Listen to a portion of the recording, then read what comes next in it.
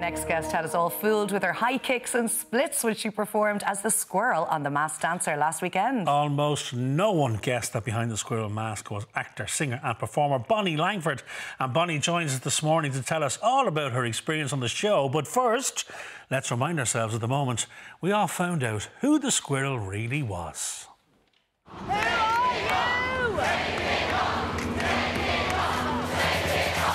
Who's that behind the mask? Oh my God! It's Bonnie Langford!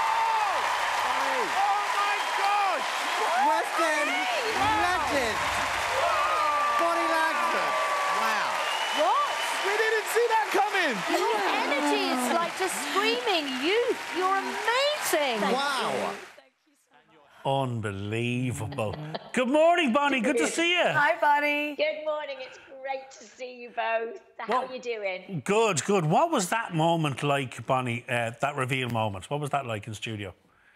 It's quite weird, actually. It makes you feel really quite vulnerable and quite emotional in many respects, because apart from anything else, you suddenly you know you've got this freedom, but then you think, what if everyone goes, oh, it's you, and you think, I don't know that I want to take this off now. You know, there's that moment where it actually becomes your security blanket. Of course, yes. And nobody had guessed me at all. No one had got anywhere near. So it was quite interesting.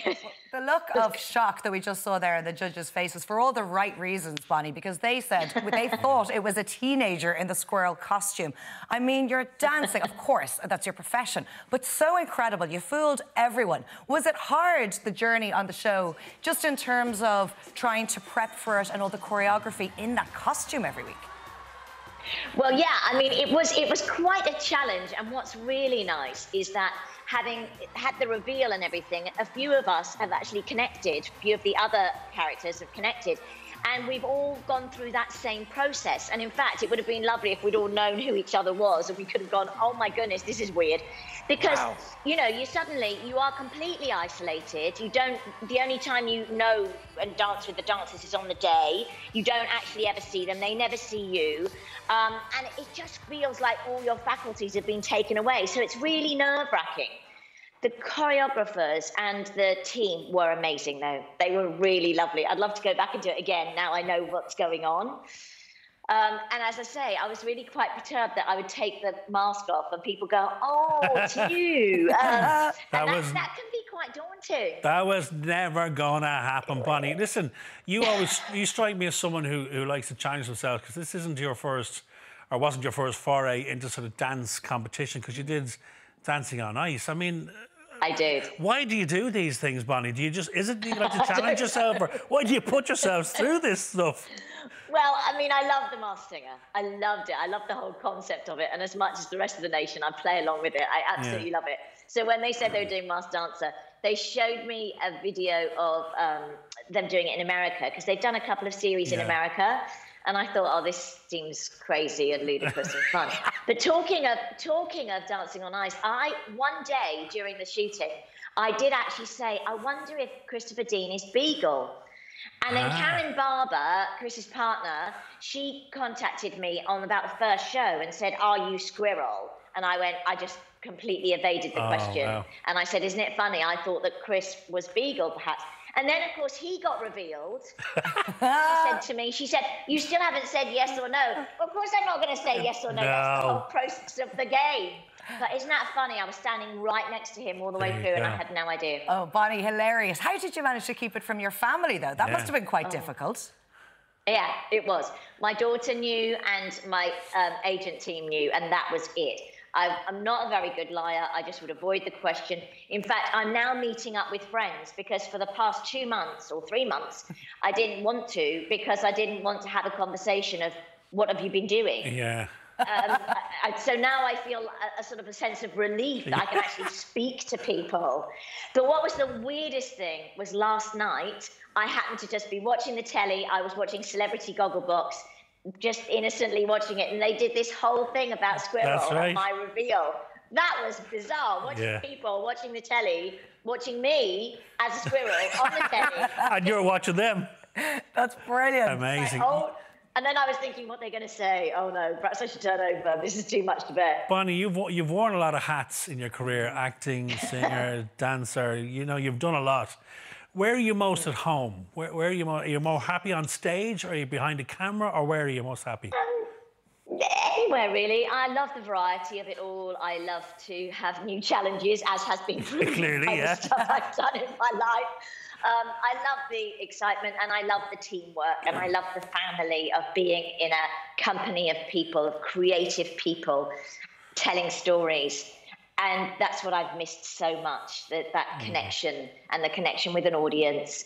And, you know, I hope it all comes back.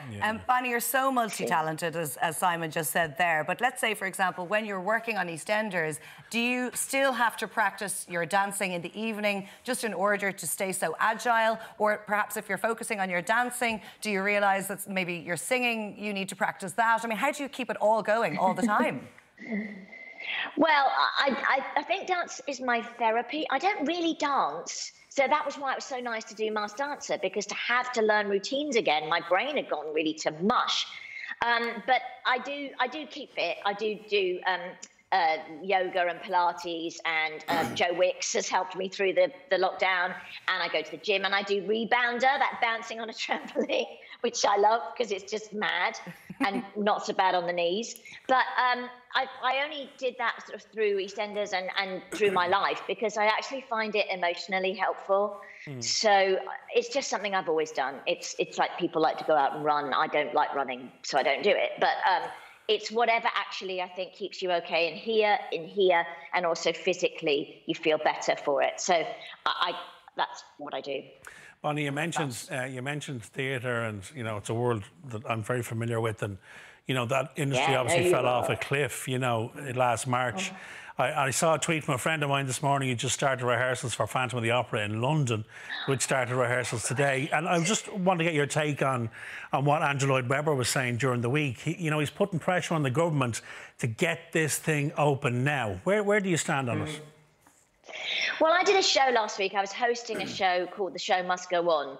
And we did a whole week of it because we needed to get that many people in. The demand was so big, but obviously we could only socially distance people. And it was a celebration of all the different musicals. There were 16 musicals took part. One of them was actually Phantom. Wow. And the debut of the new lady who's playing Christine, Lucy St. Louis. So it was wonderful to be back in a theatre. It's a business. You've got to be able to get enough people in to pay for the business to run. If we can get people back in safely, the sooner the better. I think it's healing. I think people want to come back to theatre. There's something so wonderful and magical about it. But, you know, we have to be careful. And whether that's business, oh my goodness, there's me doing a bad bit. That was when I was 16. I was doing Cats for Andrew, actually. There you go.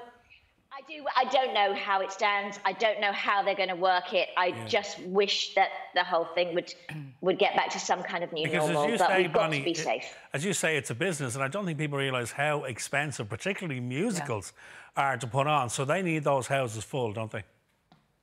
They do indeed, and it's the logistics of it. You know, the fact is that, you know, everywhere you go, you have to have a COVID test. You know, lots of us have been jabbed. That's so wonderful. But we have to make sure that not only can we function so that it is financially possible, but also in theatre, you work in very, very, very close contact. Yeah. And we got to be safe. We got to be safe. Of course. Bonnie, I really hope you're going to take a rest now and a break. And have a relax. lie down for a minute, will you please? Eat or drink, whatever you want for the next while. What's the plans for the summer? I don't know. I'm just chilling and seeing how it goes and see what the world brings. I'm doing a Doctor Who audio for Russell T Davies. See, of course you are. There's always something on the go with Bonnie Langford. I love it. Listen, Bonnie, it's been a joy catching up with you this morning. Keep up the good work. You are a star. Thanks, Bonnie. See you in a theatre soon.